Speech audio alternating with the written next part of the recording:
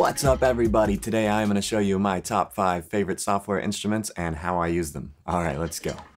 All right, so I decided to jump over into Ableton Live today. It gave me a little easier interface to show you guys my favorite soft synths. So I'm going to go ahead and dive in and start with the classic. I've used this software instrument for 10 years now, or more than that even.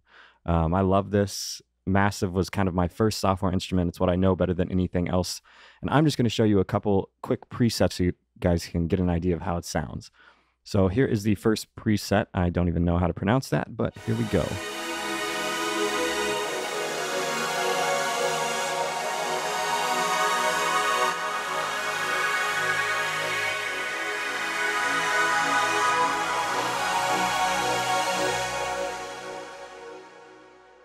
So that is just straight out of Massive. That's one of their presets. Kind of a little bit harsh, but you can go in here and adjust, a million different parameters. You've got 4 envelopes you can do all kinds of stuff with, and then 4 LFOs as well. And then you can also dive in and change, anything in all of these different parameters within the soft synth. And I'm going to go ahead and jump into another one real quick.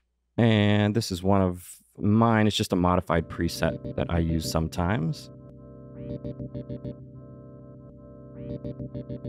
Just a cool little background kind of thing for a nice little jammy, jazzy track.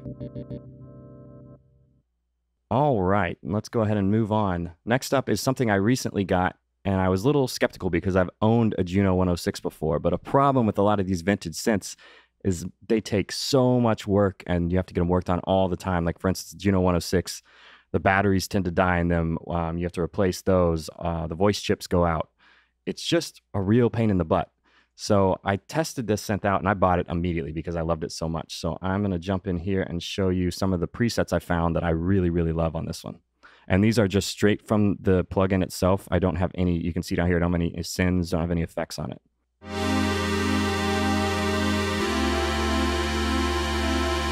And you can hear just how fat and lush that sounds. And as a previous Juno 106 owner, I can tell you it sounds really close. And you can even adjust the condition of the synth here. Then let's load a couple other presets real quick.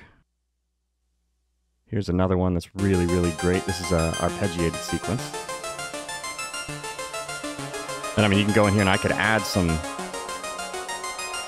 reverb if I wanted and, make it. But just straight out of the plugin, it already sounds so good. And here's another one.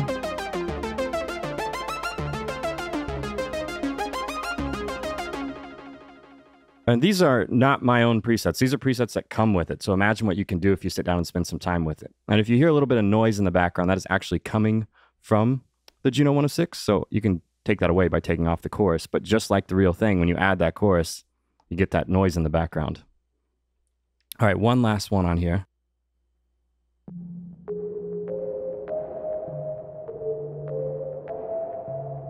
And remember, these effects are all within the plugin itself. You can see I'm not sending to either of my reverbs here. I mean, that's got this beautiful, like, Boards of Canada type thing going on. It's amazing. All right, moving on to the next one. Now, this is one of my favorite hardware synths, if not my favorite hardware synth of all time. And Arturia did a fantastic job modeling this synth, and it just keeps getting better every time they release a new updated version. So here's, this is a pad I made based on the Radiohead song, Everything in Its Right Place. So it's sort of got a similar vibe to that. It's obviously not the same thing, but here it goes.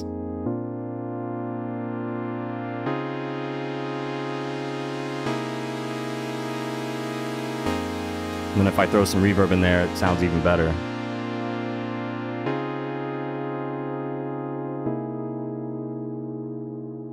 And then just to demo this next one, I'm just going to go ahead and stack this stuff on top of the Prophet because I love using this Moog emulation from Native Instruments. Monarch, it is fantastic. It's probably the best Moog emulation I've ever heard. So I'm going to start with just a little lead kind of sound.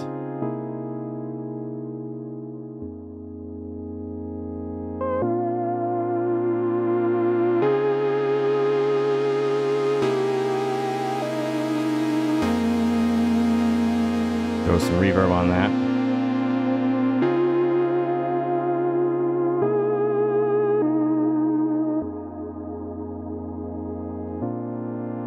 And it just got this really beautiful Moog sound to it. And I'm gonna go ahead and load up a bass, because obviously Moog equals bass. So let's check out a bass with this chord progression here.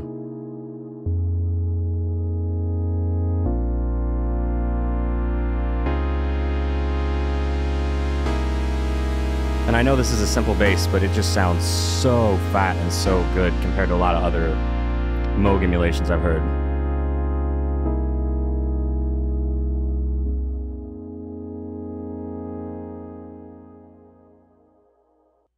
So this is a contact instrument I absolutely fell in love with about a year ago.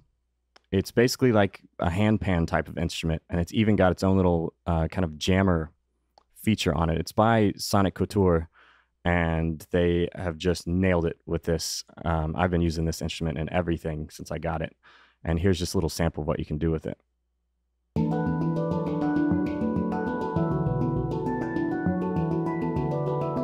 And if you want to look at, I just have some kind of chords and notes in here, and it just takes it away and does its own thing with it.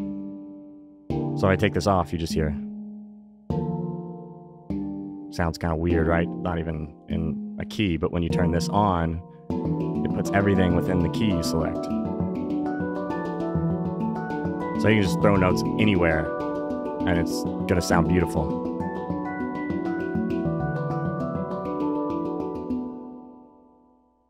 And those are my favorite software instruments. What are your favorites? Drop us a comment below. Peace.